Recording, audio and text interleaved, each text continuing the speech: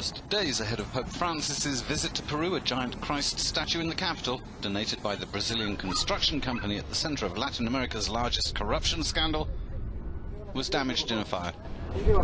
Francis is Latin America's first pope, but he will not be visiting his home, Argentina, to avoid embroilment in domestic politics there. On his Peruvian agenda is protecting the Amazon, but Peruvians will be paying close attention to whether or not he addresses corruption, a topic Francis frequently rails against. 4 churches were also attacked with homemade bombs that inflicted only minor damage, while notes threatening the Pope were left behind. During the Pope's visit, protests are expected on issues ranging from indigenous rights to an ongoing sexual abuse scandal in the church. The capital, Lima, is busy putting the final touches on preparations for the visit, which begins on Monday. Japan has summoned China's ambassador after a Chinese Navy vessel was spotted near islands controlled by Japan but also claimed by China. The uninhabited Senkaku Islands are administered by Japan, but China also claims ownership of the islands, which they call the Diaoyu Islands. Japan said a Chinese frigate was spotted in the waters off the Senkakus on January 11th. They also said a submarine of unconfirmed nationality was spotted. However, China's foreign ministry spokesman said Thursday the islands are China's sovereign territory. He added that the Navy had been tracking 2 Japanese ships that had crossed into Chinese territory. However, he also expressed hopes that bilateral relations would improve. The maritime dispute comes as the 2 countries are trying to mend relations that have been icy since the Second World War. Japanese Foreign Minister Taro Kono is reportedly planning to visit China later this month to further improve relations. For United News International, I'm Matt Paul. The U.S. Navy's littoral combat ships have been repeatedly criticized for its lack of firepower and numerous mechanical failures. They cost more than twice as much as promised and require 75% more crew to operate than planned for, wrote Sebastian Roblin recently. Mission modules that could be applied to each individual LCS for specific roles have been delayed. The Navy has defended the LCS in the past, and it looks like they may finally catch a break. The modules will reportedly have operational capacity or be in the operational testing phase in the next 3 years. Parts of California's Santa Barbara County were being scoured on Saturday by a massive influx of search and rescue crews as 7 people remain missing following mudslides that killed at least 18. A spokeswoman for the multi-agency emergency response team told reporters they are hopeful that we will still recover live victims out there. An additional 900 emergency workers have arrived in Montecito, north of Los Angeles, joining the relief effort underway by more than 2,100 personnel from local, state, and federal agencies. The largest wildfire on record in California was declared contained on Friday, days after mud on the coastal mountain slopes had scorched, crashed down on homes during a storm, killing at least 18 people.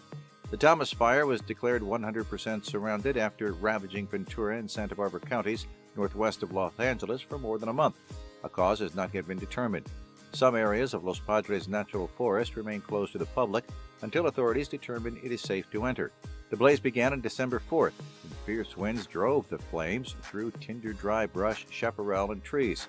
The fire blackened 440 square miles, an area nearly as large as Los Angeles. Flames whipped through foothill communities and forest wilderness. More than 1,000 buildings, including many homes, were incinerated, and thousands of people were forced to flee. Panic and confusion in Hawaii lasted more than half an hour Saturday morning after an alert was pushed to people's phones warning of an incoming ballistic missile threat. The governor said it happened when an employee pushed the wrong button during a shift change, but the false alarm sparked outrage from local politicians as it took more than half an hour to correct. Hawaii Senator Brian Schatz said he was quite angry about the incident. He also continued, "We're taking a deep breath knowing that it was a false alarm," but added that the mistake was totally inexcusable and the whole state had been terrified. Hawaii Senator Mazie Hirono backed up the idea on Twitter, saying, "At a time of heightened tensions, we need to make sure all information released to the community is accurate." Military reinforcements are being ramped up in Crimea, despite last month's extension of economic sanctions on Moscow. Local media report Russia has deployed a new division of S-400 surface-to-air missiles on the peninsula, which it controversially annexed from Ukraine in 2014. This S-400 missile launcher allows us to locate targets in the range of up to 600 kilometers. So even when missiles reach the borders of Crimea, we'll clearly see them. The RIA news agency reports the missiles will control the airspace over the border with Ukraine. Russia claims their aim is to defend and protect the region. We've recently seen more frequent threats to our territory, including an attempted drone attack on our base in Tartus in Syria. So today's deployment of S-400 missile systems covers all the airspace over Crimea, and it makes it impossible for drones, planes or any other flying machines here. Interfax news agency reports the new system, known as Triumph, can be turned into combat mode in less than 5 minutes. The deployment is likely to escalate tensions in the region. In December, the US promised to provide Ukraine with enhanced defensive capabilities, said to include Javelin anti-tank missiles. According to the chairman of the U.S. Federal Communications Commission on Saturday, the commission would be launching a full investigation into the false warning of a ballistic missile headed for Hawaii. FCC Chairman Ajit Pai posted on Twitter that the FCC was launching a full investigation, and FCC Commissioner Jessica Rosenworcel said the commission must find out what went wrong. In a post on Twitter, she wrote, "Emergency alerts are meant to keep us and our families safe, not to create false panic. We must investigate and we must do better." On Saturday, Iran said it would retaliate against new sanctions imposed by the United States after President Donald Trump set an ultimatum to fix disastrous flaws in a deal curbing Tehran's nuclear program. Trump said on Friday he would waive nuclear sanctions on Iran for the last time to give the United States and European allies a final chance to amend the pact. The ultimatum puts pressure on Europeans, key backers of the 2015 nuclear deal, to satisfy Trump, who wants the pact struck. On Saturday, nearly 1,000 anti-globalization demonstrators took to the streets in the capital of Switzerland to protest against a planned visit by Donald Trump to the World Economic Forum later this month. Last week, the U.S. president announced he would attend the forum in the city of Davos, which is an annual meeting of global business and political leaders. Some say Trump's polarizing persona could resurrect the violent anti-WEF protests from the early 2000s. An online petition has also been started saying Trump is not welcome. The Philippine Public Attorney's Office has now examined 5 children who died after receiving the Dengvaxia vaccine for dengue fever. The latest child, a 13-year-old boy who died in Bulacan province on January 3rd, showed massive bleeding in the brain. Dr. Erwin Erfe told the Philippine Daily Inquirer on Wednesday, January 10th, that the boy also showed blood in the scalp, heart, lungs, and stomach. Erfe is director of the Forensic Laboratory in the Public Attorney's Office.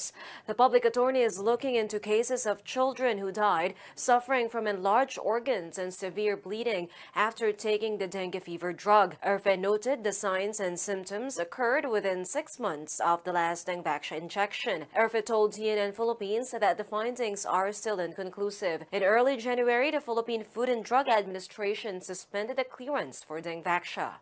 For United News International in Metro Manila, I am Crystalia. Street vendors had arrived early, only to find their illegal market stalls shut down. They quickly turned their anger on the security forces brought in to send them home. They'd set up shop in defiance of emergency measures that banned public gatherings and imposed a curfew. The government says marketplaces like these are breeding grounds for cholera, and while it accepts the new rules are tough, it isn't backing down. We find it extremely unacceptable that a small clique of individuals, of citizens, can decide to break the law when so many citizens have really been cooperative and have been helpful to the situation. We know that we are touching on people's livelihoods, but these matters we are talking about are matters of life and death, and every responsible government must make sure that people's lives are protected at all times. The riot happened in Kanyama, a low-income township that is home to more than 350,000 people. It's one of 2 townships on the outskirts of the capital Lusaka where cholera broke out in late September. The disease quickly spread to the city and infected almost 3,000 people in about 3.5 months. Cholera is a bacterial disease usually spread through contaminated water. Left untreated, it can kill within hours. Last week, the government deployed the army to enforce a raft of new measures to try to contain the national health crisis.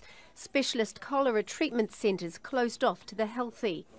An intensive cholera vaccination campaign and a ban on public gatherings that includes funerals, church services, schools and marketplaces like this one in Lusaka. Just last week, street sellers here had pitched in to help the military close it off. Now they're opposing them. And as the impact on livelihoods grows, so too will the concern at the possibility of more civil unrest before the cholera crisis is contained. Miriam Nahond, Al Jazeera. One of the many problems in a city under siege is how to dispose of its rubbish. It's Adel Khalil's job to help collect it, using a donkey and cart. The blockade of Gaza by Israel and Egypt means there are few refuse trucks and fuel's expensive.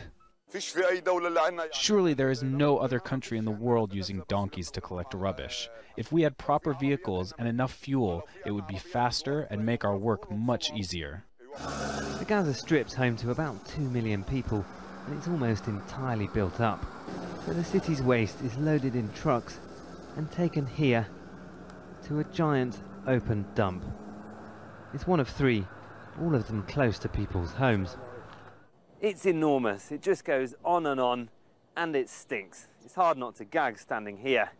And just a few hundred meters in this direction is the separation wall built by Israel around Gaza. And about a kilometre over here is the edge of the city. So there's just no other space. The municipal waste manager told us the dump emits noxious gases and liquids, and so it's a public health hazard. The authorities struggle to import machinery needed for processing or recycling because Israel restricts the imports of anything it says could be used to make weapons. It is known all over the world that at least some of the rubbish should be recycled, but in Gaza we cannot recycle anything. We don't have any factories that could reuse the plastic or steel, so the only way to deal with it is to dump it here. But with more than 40% unemployment, there's a living to be made here too. These men search for whatever they can sell. None of them agreed to an interview. They told us they're ashamed to be seen here. The city produces nearly 2,000 tons of waste every day. This site will be full in about 2 years.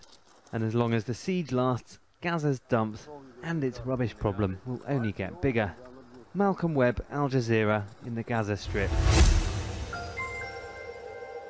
For the third straight year, Filipinos spent the most time on one of the world's largest pornography websites, Pornhub. Based on 2017 data released Wednesday, Filipinos averaged 13 minutes, 28 seconds per visit in 2017. In contrast, the global average is 9 minutes, 59 seconds. The Philippines tops the list even though the government banned Pornhub and other pornography sites last January. On average, the Filipino Pornhub visitor is 32 years old, watches porn on his smartphone, and searches most often for the word Pinay. Pornhub says the Philippines also leads in the proportion of female to male visitors. 36% of Philippine visitors are women compared to 26% worldwide. The Philippines' 3 favorite porn stars are Japanese actress Maria Ozawa, Lebanese-born American social media personality Mia Khalifa, and Filipino actress Kim Domingo. For United News International in Metro Manila, I am Crystal Yap. Nearly 2.5 years after the nuclear deal was signed, many Iranians say they haven't seen any real benefits, and that President Hassan Rouhani promised more than he could deliver. The nuclear deal has had no impact at all in my life. The price of rice has doubled, meat is expensive, we pay millions in rent. Meanwhile, the children of officials sleep like the people don't exist. Money didn't go to my pocket or to the pocket of the woman selling things on the street or to old people. But some are still willing to stand by their president. Rouhani is doing his best. Of course, there are some problems in the country. Sanctions, pressure from abroad, naturally it impacts livelihoods and the economic